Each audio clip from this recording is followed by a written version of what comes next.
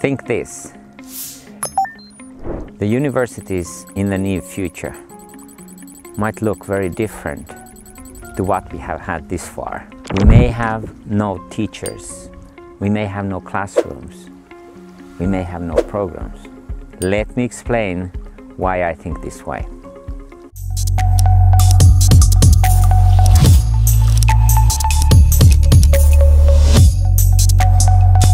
I'm Markku Wilenius, the traveling futurist. Now, I have spent the last 40 years, most of my life, in the university, either as a student and then as a teacher, as a researcher, as a professor. But universities themselves are very old.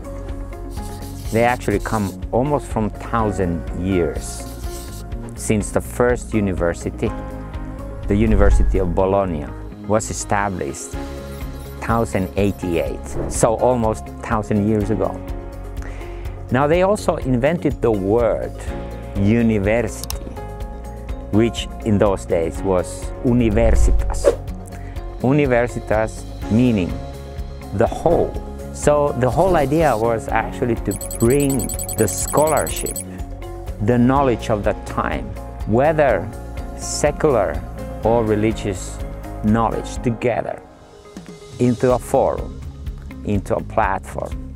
That has been how universities have been building over the decades and centuries. They have been the sources and compilations of knowledge. And the form of the university was that let students come in, let's have a classes, let's have a programs that forms the sequence of what is there to be taught or learned, and let's give them the right and the mandate to give degrees.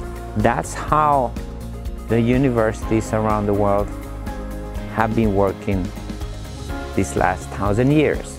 Now, however, we can see that there are lots of elements that are changing. The one element is obviously the technology. There are a lot of new technologies that enable teaching and learning to happen over the limits of space and time. And when we think about the future, particularly the artificial intelligence, will provide a very new means how this actually process of learning can be supported.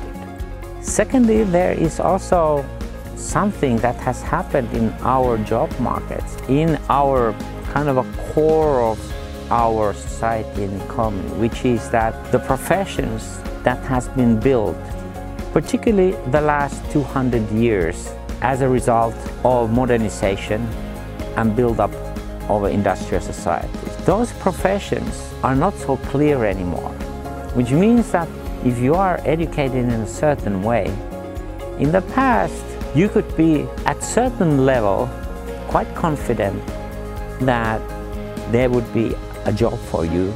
The universities have always had sort of two basic functions. One function is to grow people literate about the world, meaning that they know actually how the world works and functions, but they also know what type of the ideas have been out there that have created this world which is around us. So that's sort of one key function, and the other function is then that it gives you the basis for your profession. When these job markets are changing as fast as they do now, it means that university also need to find new ways how it functions, how it works. Let me iterate this by looking at some other sector. Let's take the banking sector. So how the banking sector has actually changed in the last 30 years. You remember how the banks looked like back in time? They had branches, I would say, in almost every village at least in the little towns. And when people needed to do some banking activities, they went to these little offices, they went to these branches and dealt what was needed over there. Today, we know that maybe 90-something% of all activities related to dealing with banks happens via internet, virtually. That has been a drama because we don't have anymore those amount of the branches, but we have a fraction of branches. So there was a huge amount of people, professional people, that had to leave their job. What also happened in the banking sector, that there came a lot of other players, from early funders like angel capitalists to private equity investors and all kinds of new vendors that came basically on the same market where traditionally there have been mostly just banks. Banks got challenged, and the whole network of those kinds of bodies that are working within the banking sector have expanded quite dramatically. I wanted to give this example from banking to give you a bit of a flair what might happen in the university. The universities are very old and venerable institutions, and they are not very fast to change. Banks changed very rapidly because there was new technology. They were in the business and they had to follow the interest of their clients. The change was very rapid. In the universities, which are a bit like states within the states, this type of the rapid change may not happen, but there is still a lot of things going on. So the challenge for the universities is now, can they reinvent themselves, their ways of working, their ways of interacting inside the universities, say between teachers and the students? Are they able to reinvent themselves, rejuvenate themselves according to the new possibilities and according to the new demands that come from outside? So already now we have seen that pandemic pushed us to teach and learn virtually. But now that we start to be over the pandemic, that doesn't mean that we go back to where we were before.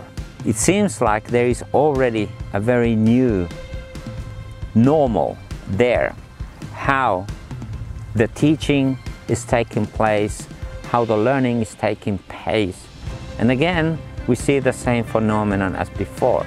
It happens because there is a comfort, efficiency in terms of the learning, and that there is new technologies that enable this change to happen. The fact is that yes, we human beings, we decide how we deal with these new technologies.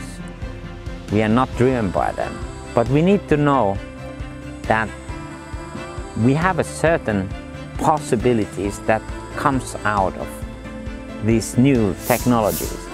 And with that, we might ask ourselves, how do we learn in the future?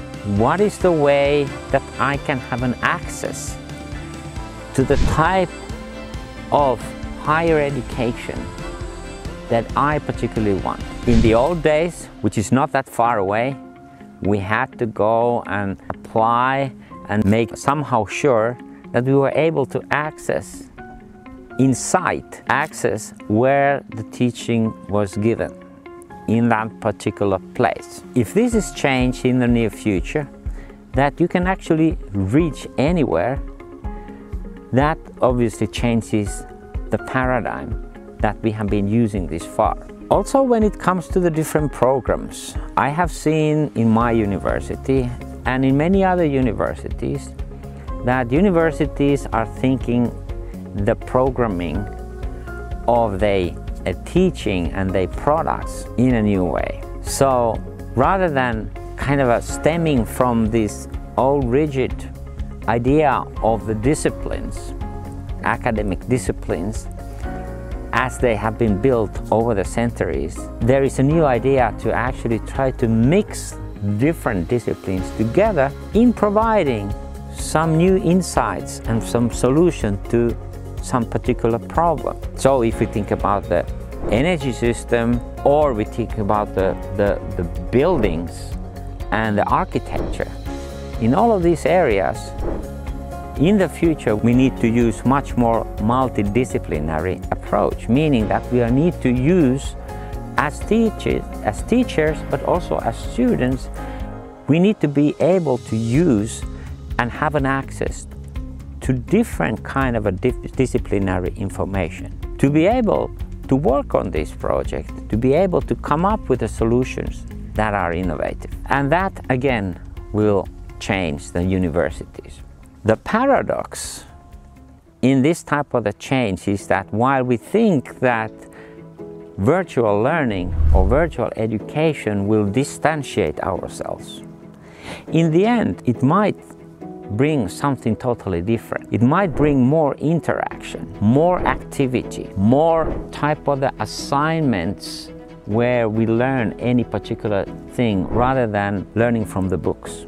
And that is also something that already is very much sort of in the buds and visible in many universities, but in the future much more so, that these learning methods are becoming much more effective because it's more like a experiential learning.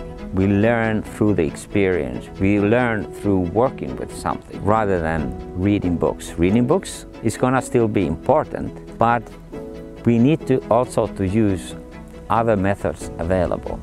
And thus, as a result of all these kind of new activities, university may become also hotspots of this new type of activity and interaction that builds a knowledge using the methods and the tools and the insights of our century rather than past centuries. Summarizing, universities have to follow their times as any other institution in our society. The question is that, are the universities able to do that and keep their relevance as knowledge hubs, as educational centers in our world? That is the ultimate question for the university. And I'm looking forward to see the universities that can tackle that challenge. Subscribe to my channel, check related videos, and give your idea. What is the future of universities? See you.